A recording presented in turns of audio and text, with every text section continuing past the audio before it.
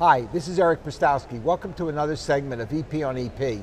It's a delight to have with me today a person I've known for many years and who's done such great work in the field of electrophysiology, Dr. Shivkumar, who's professor of medicine at UCLA. Shiv, welcome to the show. Thank you so much, Eric. It's an honor to be here. Now, I know this is going to surprise you, but I'm going to ask you to talk about the autonomic nervous system in VT. Wow, I almost guessed that. A total surprise, huh? So let's start with basics. When I first started in electrophysiology, it was really not known how much autonomic innervation there was to the ventricle. Why don't you start the audience with what is the importance of the sympathetic and parasympathetic in the ventricle that might pertain to what we're going to talk next? It's a great question, Eric. When you look at how the nervous system controls the heart, in fact, it controls every cell in the human body, as you know. We call it the internet of the human body. But the heart, for all mammals, it is life or death, how the nerves control it. And the nerves are needed so that the heart can talk to the lungs and there is proper circulation of blood. And most importantly, the nervous system exists to make sure that at a moment of extreme physiologic stress, fight or flight, as we've heard in medical schools, that response is only possible because of innervation of the heart, so that you'll be able to instantly increase your cardiac output and be able to get up and run if you heard a fire alarm, or in my part of the country if you felt an earthquake. So right. That's perhaps, and that is a survival reflex, and that of course profoundly gets altered with disease. In fact, 90% of all heart disease is because of neural signals from the heart to the brain, which has obviously opened up a huge area of science which is going to help millions of people. And in our own field, in electrophysiology, it's had a very powerful impact on understanding ventricular arrhythmias. So let's go to that, because you've done such innovative and important work in this area by playing around with what was put into our hearts, right?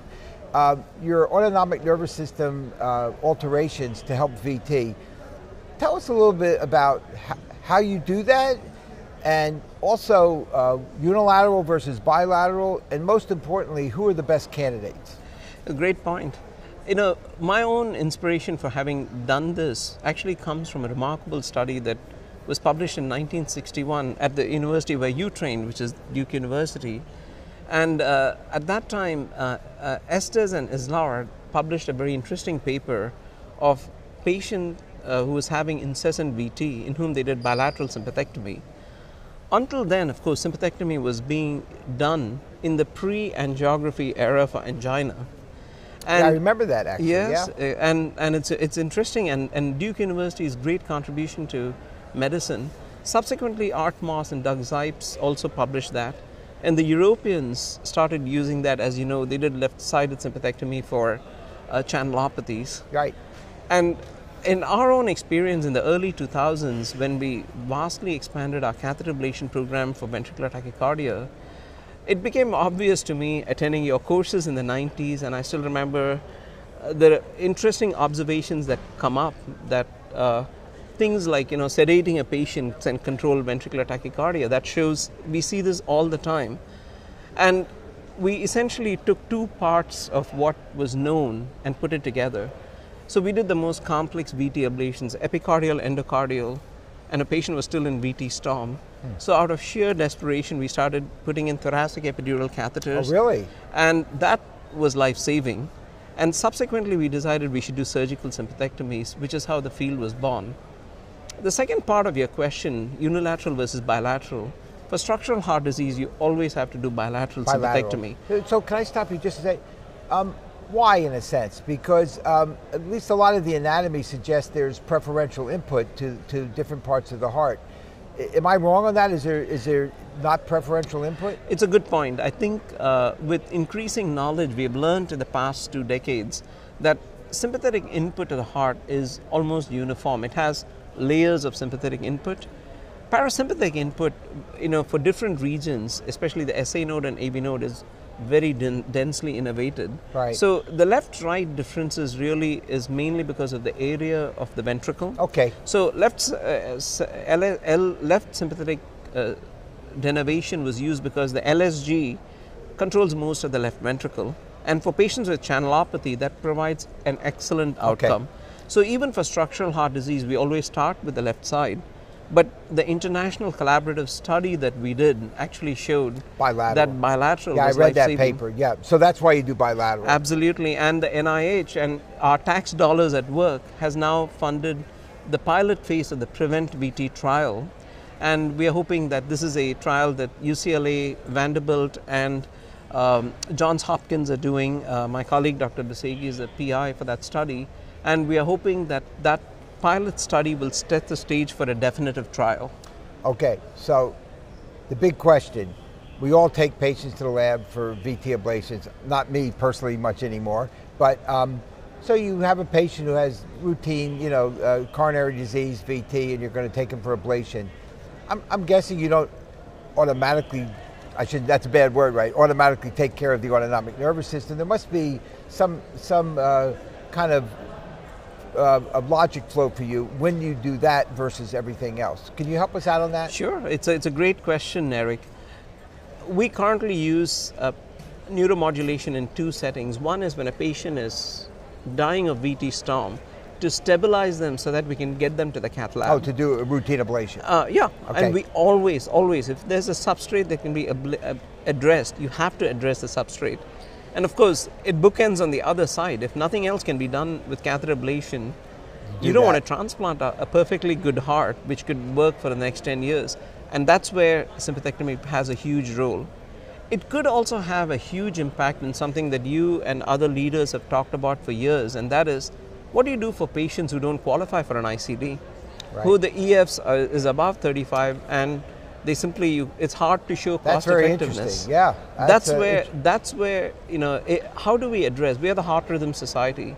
22 people die every minute suddenly in this world. It's too high a cost to pay. That's a very interesting observation that someone's going to have to do the study, of course. But so, getting back to that before we wrap up, why does it work? And what I mean by that isn't just some philosophical thing. I like to think of a substrate and triggers. I know it's simplistic, but that's how I like to think about it. So if you have a coronary disease and you have circuits in there that you're going to go ablate, why should doing denervation suddenly stop tachycardia? It's a great question. And the simple answer to that is the signals going from the heart to the brain dramatically amplifies the amount of norepinephrine that's released in the heart. And in fact, we now think when you do S1, S2 stimulation in the heart, the reason why that induces arrhythmias is if you have a substrate, you get the monomorphic tachycardia. Yeah. Sometimes you get polymorphic VT-VF. We called it non-specific, but it's not non-specific. It's a lot of norepinephrine released in the heart. Oh. And that is because of pacing, because the heart, when it contracts differently, it causes sympathoexcitation, which is why you get pacing-induced dysynchrony, heart failure, and ultimately, this connection, Takotsubo, wherever you see, you now see a new angle for how the nerves interact with the organ. So, from what I'm guessing is, you're going to say the brain's the trigger? Is that what you're going to tell me? They play hand in hand. Your brain can activate your sympathetic nervous system. Right. You hear a fire alarm, a noise, but a scar in your heart, or if the heart contracts in a funny way, that can also trigger the process. No, I think which is that's why patients with tachycardia sometimes have anxiety. So, where's your next move? Where are you? You've already given us a preliminary view into the study, but just in a short kind of moment, where's the next step? Where do you want to take this? Thank you for asking that question, Eric, and I'm hoping that all the trainees and the next generation of people who are listening to us, I can, with no doubts in my mind, state that this is a great area to investigate, because I think we're going to become the neurobiologists of the heart. And electrophysiology is the field that brings science to mechanisms. And people may wonder, we are going to be using things like Botox in the neurons of the heart to control AFib. So the end of electrophysiology should be going away from pacemakers, away from defibrillators, and away from catheter ablation, but go into biological modulation. But we are still going to be the thinkers that all of us are, and and it's a special joy to sit down with a great teacher like you, Eric. Oh, you're so to kind. ask these questions. Well, the nice thing about your research, in addition to all the good it's done, is that you've done what I like to think clinical investigators should do. You've based your research on the fundamental knowledge of physiology, and then you've taken it to the next step of how you can manipulate pathophysiology for the good of the patient, and you should be congratulated for it. It's a delight to have you here, Shiv. No, thank you so much, Eric. I'd probably be right back at you and tell you that it's people like you, teachers, who inspire us, and as we often quote at UCLA, the star of the team is the team, and the untrammeled joy of working in America is that the future is very bright. I think US is going to help lots and lots of people, and much like you, I'm looking forward to Shepping Nakas, seeing all the trainees in our Shepping field. Nakas, listen to this.